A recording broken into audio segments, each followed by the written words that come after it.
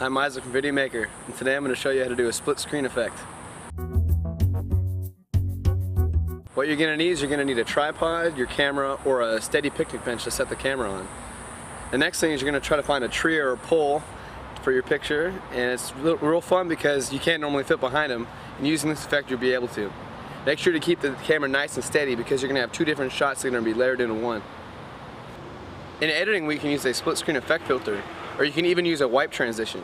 We can use it and tweak it in a way so the wipe doesn't move from the center. And go back.